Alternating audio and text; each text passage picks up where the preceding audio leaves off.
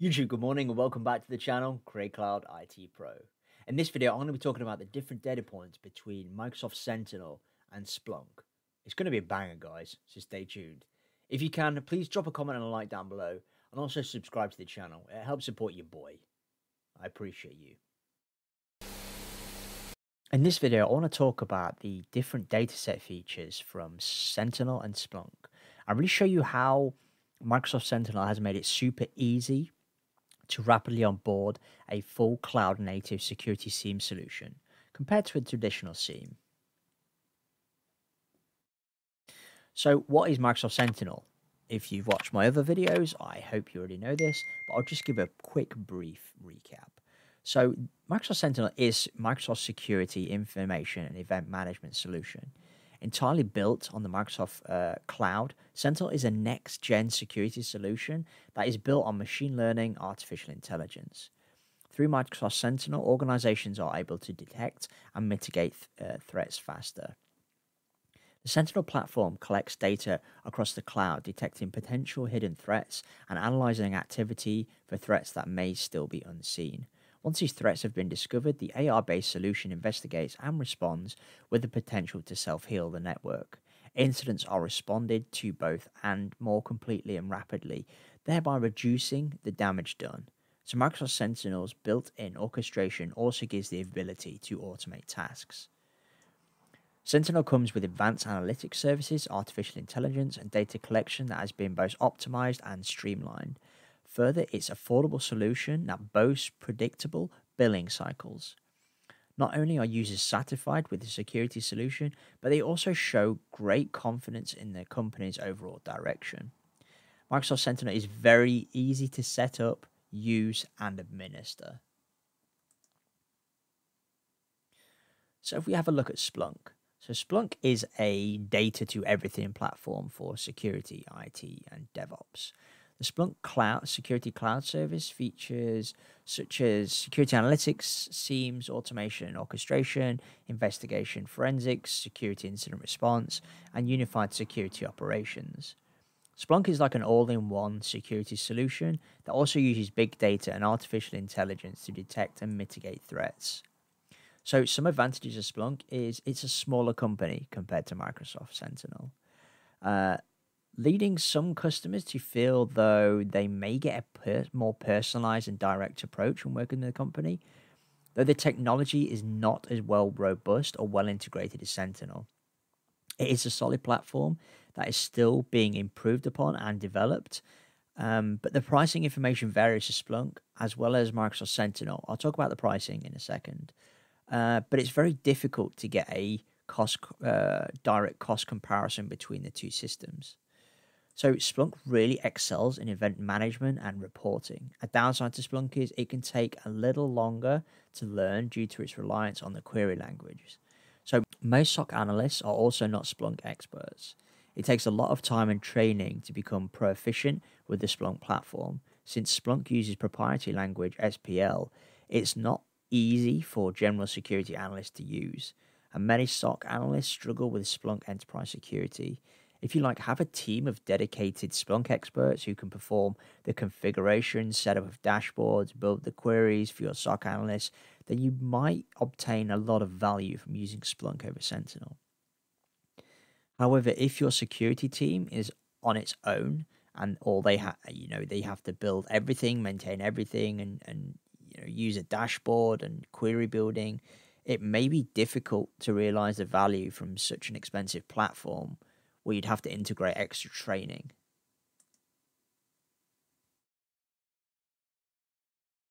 So the typical price comparison here, and please don't take this for granted, it can vary between organizations' size and usage.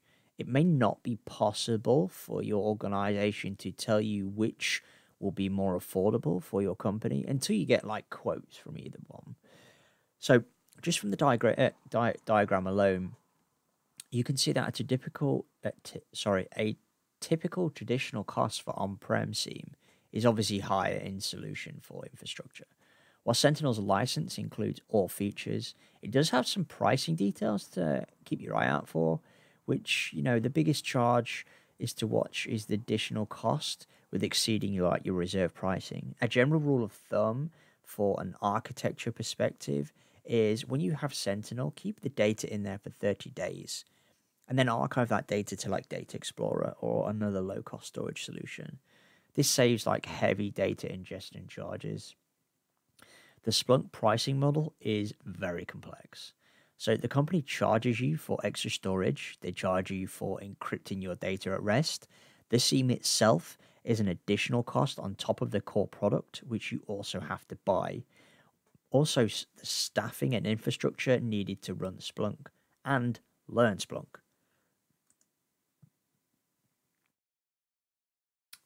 So the main differences between the Splunk Cloud and Splunk On-Prem is that you don't have to handle all of the infrastructure. So all of the management elements that are in purple are in the right are handled from Splunk. So you don't have to worry about your cluster states, patching, backups, etc. But you still require a Splunk deployment server to be running somewhere, whether it's in Azure or on another cloud provider or on-premise.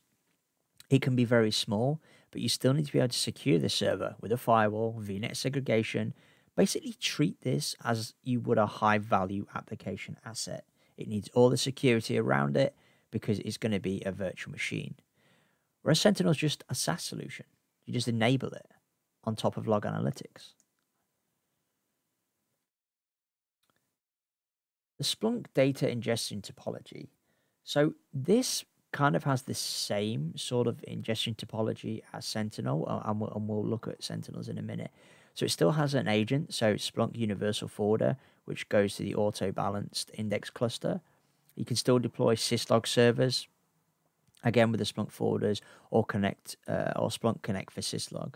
You have direct integration supported for apps on add-on in Splunk base. You can use API to pull data at rest into VMs with the Splunk forwarders, or you can also create custom connectors with Python as well. With Sentinel, pretty much the same sort of method. We have a log analytics or MMA agent, which can connect to a proxy server or directly to Sentinel. You have the syslog servers. These can be deployed with log analytics or using a Logstash.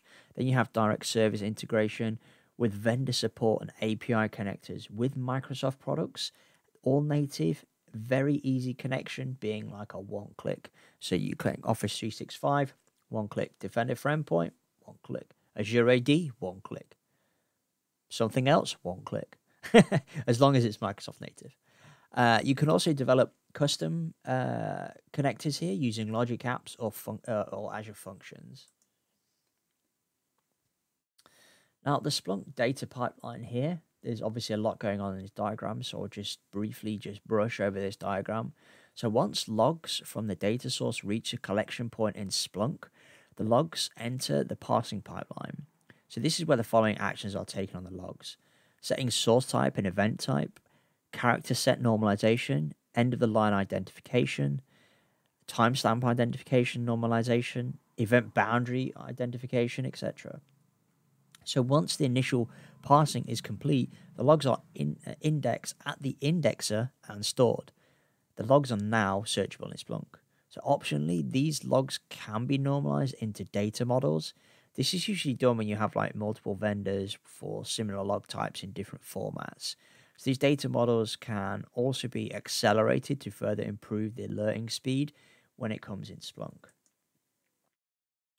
So the Sentinel data pipeline here you can see raved about the sheer simplicity of this data pipeline. Now, this doesn't mean that anything is missed or non-functional from a Microsoft perspective.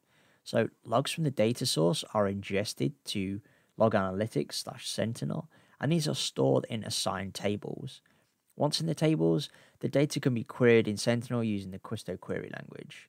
In Sentinel, data parsing is done at the querying time. You can add parsing logic to your monitoring queries, or you can store dedicated parsing KQL queries as functions in log analytics that parse the logs from their assigned tables and store them in custom tables which can then be referenced in your query. So something which is relatively recent or not that recent is the Advanced Security Information Model. So this is a layer that is located between these diverse sources and the user. So the ASIM follows the robustness principle: be strict in what you send, be flexible in what you accept. So using the robustness principle as a design pattern, ASIM transforms Microsoft Sentinel's inconsistent and hard to use telemetry into user-friendly data. So ASIM aligns with the open source security events metadata common information model, allowing for predictable entities correlation across normalized tables. This is a community-led project that focuses primarily on the documentation and standards of security event logs from diverse data sources and operating systems.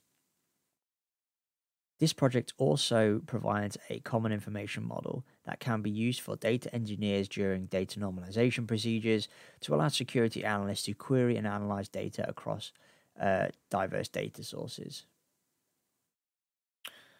So, which one should you choose? Both Sentinel and Splunk are similar in their product offerings, but there are some key differences that you might factor into your decision making.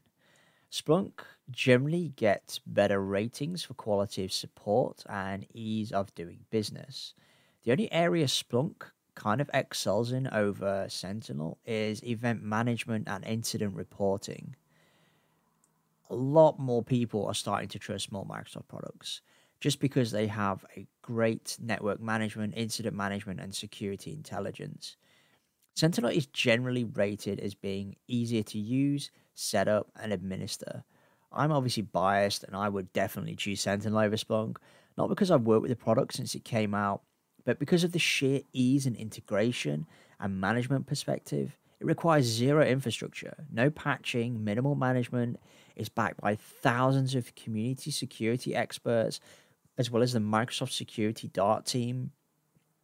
The minute there's like an exploit or a breach, someone will create the analytic rule and it's ready, available to you within minutes to help you tackle your situation, to help you navigate through your own infrastructure to see if you actually have a breach.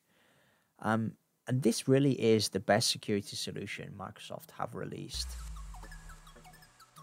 Thanks for watching the video. If you like the video, please give it a thumbs up. If you don't, well, that's just fine. Please subscribe, tell your friends, tell your family, tell your nan. Cheers.